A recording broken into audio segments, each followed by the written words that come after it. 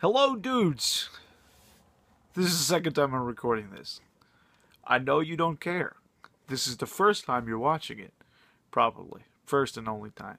So I don't know why people think they need to say, this is my second, third, fourth time recording it. Myself included. Myself included. But I just feel like you need to share my pain. Or something. So, we're doing it again. This is the duck video that I've been talking about for a little while now. The duck video. The little sneak peek that I gave everyone for the duck video and the TG Appalachian video. It's true. It's true. I got a giant ass Paper Mario box. Paper Mario Sticker Star. The GameStop promotional cardboard box. Why? Because Sticker Star is awesome. That's why. I'll defend it forever. Seriously, not as bad as people say. Don't listen to the hype. The lack of hype. Don't listen to them. Sticker Star's good. Best game ever? Yeah. Yeah. But it's good though. It's good. We got a lot of stuff. I gotta get going on this video because I gotta get it under 20 minutes because I want to get it under 20 minutes. It's probably not gonna happen. We're gonna try though. Picked up a lot of hardware for Mr. Duck, Mr. Howard the Duck. Starting off with this SuperPad 64 Plus. Because, as many of you know, I dislike the N64 controller, and I am not alone. Clearly, because things like this exist. So this is proof that the N64 controller is less than ideal if someone is going to go out of their way to not only make a third-party controller, but completely change the controller itself. This side is not so different. It's pretty similar, but the grip feels more like a DualShock grip. This side, obviously, the middle section is gone, and now when you rest your thumb on this side, you have access to the thumbstick or the D-pad. You still use your index fingers like this. The top is pretty much the same, but instead now your Z button is down here. So it's a fairly comfortable controller, not super comfortable. I mean, I can see how this could be odd to hold for a long period of time, especially if you're using your index finger on the Z button. It's just a little weird. But all in all, I think that this will be good to play some games with, and I have quite a few N64 games that I have yet to enjoy, yet to even try, really, because I can't hold that piece of crap for much longer than 5-10 minutes at a time. I don't know why. I know it's a personal thing, and I should just get over it, but this might help me get over it a little bit. So, yeah, we'll see how it goes. A couple other just random controllers. I did get the PlayStation 2 RetroCon. This was pretty cool. It actually lights up. I was going to turn my PlayStation 2 on so you could actually see it light up, but I forgot to turn the PlayStation 2 on, and with the light on in here, you wouldn't be able to see it that well anyway, but all of the buttons actually light up.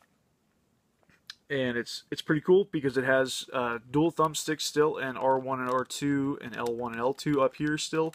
So really, if you wanted to, you could play any game, any PlayStation 2 game at all with this controller because it has all of the buttons and thumbsticks. So it's totally legit to play any PlayStation 2 game. However, it would be a little bit odd being that the R and L buttons are so close together on the top and they're side by side instead of over and under. But yeah, it is a cool little controller. It's I did test it out with some Mega Man, and it is pretty slick. I did sell my Super Nintendo, and with it went the controllers that I had, except for an ASCII pad that I still have, one official controller, and then one of these, which I've since obviously replaced. Duck had an extra, and I I said, hey, I'll take that, because I actually really like this. It's the cord is a little short, and but it's a little bit more lightweight than the original controller, and I don't know, it just feels good to me. The thumbstick or the D-pad just felt good. I didn't understand why I liked this better than the original, but it's true. Shoot me. I know no one's going to agree with me there, but sorry, this is the way it is for me. And while we're on the subject, I guess, of selling Super Nintendo and getting a Super Nintendo controller, I did get a Super NES Advantage, which is pretty freaking awesome. Glad to have this, and I actually haven't even tried this yet. And I know what you're thinking. How would you be able to try that if you just sold your only Super Nintendo? Well. We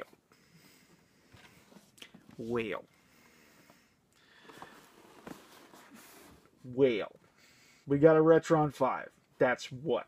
That's how. That's what's up. Duck was selling his Retron 5, and I absolutely obliged because I have no nostalgic or sentimental attachment to a Super Nintendo or a Sega Genesis because I bought them as an adult, and I just have no attachment to them. So when it came time to consider this purchase, it was like, I could totally sell my Genesis and Super Nintendo. I'm keeping the NES because that is my jam there, but I have no attachment to the other two, so I can save a little space, plug it in HDMI, utilize save states, and the other options that it has, such as playing patched carts and things like that for Famicom and Super Famicom games. There's just a ton of options available with the Retron 5 system, and it was just really a no-brainer. Yeah, I was really excited to grab this. So, thank you, Ducky, for the great deal on all of this stuff. Yeah, this is a very welcome addition to the Doom Lab. So, and along with that, one final controller to show you. It obviously came with the controller, the Retron, but we do have an extra one too. So we do have two official Retron 5 Hyperkin controllers. And some people don't like the way that these controllers feel, the way they are, and that's totally cool. I can understand, not wanting to play certain games for a long period of time because it is a little odd. It's kind of odd shapen, but it does have a nice kind of hook area for your fingers back there, and it's got 6 buttons on the face, but it's got a very clicky thumbstick. And for some games, this is not going to be very good, but for other games, it works like a charm. I've played a little bit here and there, and he did bring this here when he was at my home back in December, so I did get to try it out. That was before I even knew that he was going to sell it, though. So yeah, I mean, whatever. You get the idea. Very glad to have it, and the system does allow you to plug in any original controllers, Nintendo, Super Nintendo, and Genesis. You can plug in all different kinds of controllers, but for me, chances are I'm either going to be using the official or on a game-by-game basis, but a lot of stuff is going to get played with this. A lot of fighting games, a lot of shooters and things like that, because of this sexy little joystick here, because you can use the Super Nintendo controller with the system, and it'll work for any cartridge. It'll work for any game that you're playing. A Super Nintendo controller will work for a Genesis game, so that's cool. Last little bit of hardware here is a very good bit of hardware, I should add. Another thing that I was a little surprised he was parting with, but was pretty happy to take it off his hands. The Neo Geo Pocket Color. Yes! Sexy little thumbstick. Sexy little thumbstick. Sexy little system. This is a very cool handheld. I didn't know much about it until just a few years ago, and I still don't know a whole lot about it. But after, doing some research here and there over the last few years, I knew that I wanted to pick one up because I'm a big handheld gaming fan. And there's just such a cool variety of games for it. And this particular one isn't modded, doesn't have a backlight or anything like that. I know some of them are.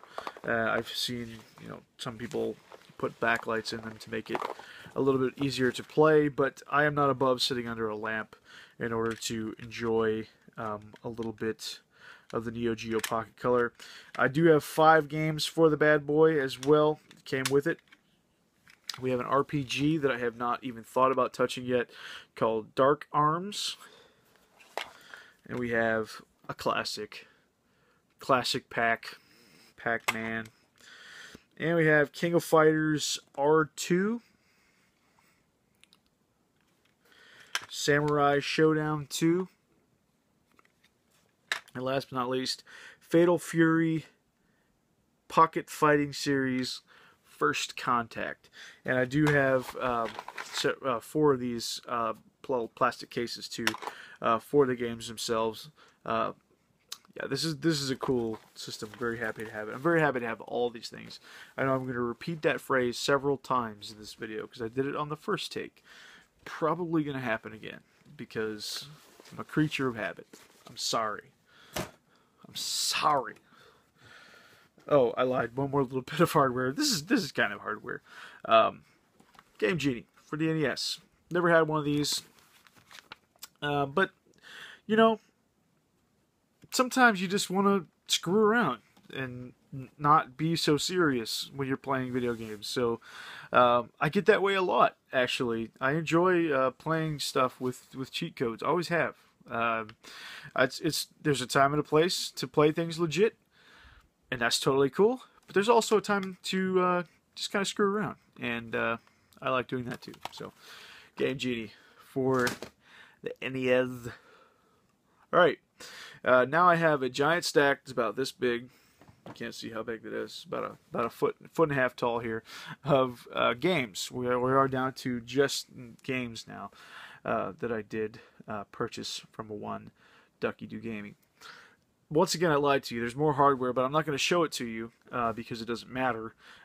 Did pick up a very large lot of Guitar Hero stuff. Guitar Hero is one of those things that I was a big advocate of when it first came out because I've always been a huge fan of music and video games. So, of course, when it came out and it was awesome, the first game was awesome, I was all about it. I didn't actually even buy it. A friend of mine had it and just brought it over and left it at my house like all the time. So we played tons of Guitar Hero when it was very new. It was, kind of hot off the presses. It was the thing to have. Everybody was playing Guitar Hero. And it's one of those things that Guitar Hero itself, just, for me, from the way I've seen it, it got so big and so popular and so oversaturated so fast that it's kind of a shame because this stuff is just everywhere now, the hardware and the games, and it's just like, oh my gosh, nobody is buying this stuff anymore. But everybody that did, got a lot of fun out of it, and I think most people that were into it or are into it still enjoy it. But he had a lot of extra, and was getting rid of a lot, so I did pick up 2 guitars and a pair of drums, a set of drums for Guitar Hero, not the Rock Band drums, and then a microphone. It's all over there in a box. Because I actually haven't got to hook it up yet because I got all the way home from Texas and I didn't have one of the little dongles to hook up with the PlayStation 3 to sync the guitar. So actually I haven't even got to try these out yet, but that's okay. Soon enough. I've been pretty busy anyway, not playing a lot of games. The first one's actually a Rock Band game, but I'm not even sure I can play this one yet because I think it's a track pack, and okay, it says does not require Rock Band to play, so that's good. That's good news. So maybe I will be able to actually play guitar on this one. So that's cool. I love AC/DC. Been a fan for a long time. Also love Van Halen, Guitar Hero Van Halen. Not quite as big a Van Halen fan, but I like Van Halen. Aerosmith, love some classic Aerosmith. once again, I mean, I'm not a huge Aerosmith fan, but this is a cool thing to get. I would like to get the Metallica one though. That one would be awesome. Love Metallica. We have Band Hero, and some of the track list on some of these isn't like fantastic, but it's still fun. World Tour, Guitar Hero World Tour, Guitar Hero Smash Hits, Guitar Hero 3, Legends of Rock, and the last one here, Guitar Hero 5. So yeah, I am such a noob when it comes to the later installments of Guitar Hero. I've never played Rock Band or anything like that. I've only ever played Guitar Hero 1 with one guitar on the PlayStation 2. That's where it all kind of started for me, and that's where it kind of started and where it ended. My brother-in-law played a little bit on the Xbox 360, and I used to watch him play every now and then. And I always thought it looked cool, but I just never got into it again. But I figured it was time. He had the extra stuff, and I took it off his hands. So there you go. I got to speed this up because I got a lot more stuff to get through. This was actually just the case for Ridge Racer. This game was actually in the PlayStation 1 when he brought it over to give to me for Christmas, the one with the fold-up monitor. So he just hooked me up with a case, which is very cool because kind of really interested in racing games right now, and I just don't have that many in my collection, so it's cool to get this this case. Speaking of racing games, good segue here. This is a game that I actually had. This is my cartridge actually. It didn't work. I picked it up a couple years ago in a big lot of Super Nintendo stuff that I had bought. I was excited to see the cartridge in there, but it didn't work, and I just kept it in a drawer, thinking that someday it might just magically work, or in this case, I sent it to Ducky a while back and he actually fixed it. That is Super Mario Kart for the Super Nintendo. Very cool because I'm a huge Mario Kart fan now. I wasn't always. This is a new thing. Just since Mario Kart 8 came out, I've been trying to explore other Mario Kart games, and I'm just floored, no pun intended, with Mario Kart, and yeah, it's very cool to have a working copy of Super Mario Kart in the collection. Also for the Super Nintendo, we got Wanderers from Ys 3. Very cool Ys game. I haven't played too many of the Ys games. I've played Ys 1, and a lot of Ys 7, and some of Ys 4 Celceta. But I have played and beat this one. I did emulate this one. It's a different one. It's a side scroller. It's very cool. Gotta keep moving. Nintendo. Did buy my dad a Retron 1 system. He just wanted a Nintendo. He didn't want Super, nothing else, just Nintendo, because that's what he used to have. And he wanted new hardware, so I said, all right, this is the way to go then. We're going to get you the Retron 1 system. Seriously, like $15 on Amazon. Really cheap route for someone to play some classic NES games. But when I gave it to him, I also decided, you know what? He deserves to have his games back. So I did have to cut out several games from my collection that were actually originally his. So gone are the Zelda 1, Zelda 2, Super Mario, Tetris, Dr. Mario, and my beloved Wizards and Warriors.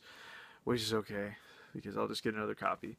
But, so those are all back in his collection, and I did get him an extra copy of Gauntlet from Ducky as well. But these, this stack here, belong to me. So I did replace my Tetris, and I did replace Zelda 1, but in this case, it is the very sexy gray card. I do not know why that I like the gray cards better. It's probably just because they're different. I don't know, but it's freaking cool. So I'm going to look for the gray card link as well. And I'm not in a hurry, so it's not a big deal. We got Batman. A very cool RPG, Crystallis, very highly praised on the NES. I haven't played it yet, so I know nothing about it, but I'm interested. A Konami shoot 'em up, pretty hard one. Life Force. Last but not least, a series that I am recently getting into that I am so happy to have this. We have Castlevania 1. Fantastic. I'm very happy to have that. Also, Castlevania Dracula X Chronicles on the PSP. I was a little bit hesitant to say that I wanted this game. I was just going to wait because my PSP sucks. But he did have time to work on it a little bit while I was down there and did get the UMD drive to work fairly well. So that was cool. And hopefully it stays working and the battery just can cooperate with me. Last bit of games here. Trying to finish up this video before my phone runs out of space. We got Killzone 1 for the PlayStation 2. Killzone 2 and Killzone 3, and we have Under Defeat HD Deluxe Edition, very cool shooter on the PlayStation 3, happy to have that. Mega Man X Collection, this was very cool because I already had the Anniversary Collection, so it was cool to have a lot of Mega Man stuff now that I actually have to break the bank in order to buy cartridges. Boy and His Blob on the Wii. And lastly, Tron Evolution Battle Grids for the Wii. Man, I can't believe how much stuff that is. That is so much stuff. And I feel like I'm forgetting things because it's been just kind of sitting around the room here for a couple of weeks now. But once again, thank you so much to Ducky Do Gaming for the great hospitality on our vacation down to San Antonio. And of course, thank you for the fantastic bro deal on all this stuff. I know that you really hooked me up. So sorry for the kind of abrupt ending, but I want to finish this before my phone cuts out. So thank you so much for watching. Stay tuned for more videos. Hopefully, I don't know what I'm doing. Thanks for watching. Doomwaves out.